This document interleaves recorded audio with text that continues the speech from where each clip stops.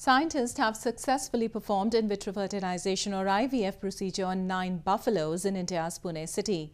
The first of its kind procedure has been taken up to boost dairy farming.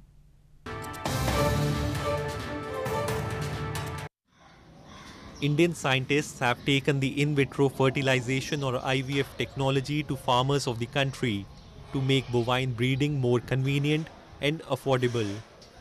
Dr. Shyam Zawar, scientist and in charge at bovine farm JK Bovagenics in Pune city, said 9 pregnancies have been confirmed among buffaloes donated for the research project by the farmers. They will remain with the farmers during the pregnancy and will be brought to the research facility for regular checkups. We started with embryo transfer in sheep well back in 1975. Then we carried out work on embryo transfer in cattle in 1983. And in 2016, we introduced the technology of IVF in cattle.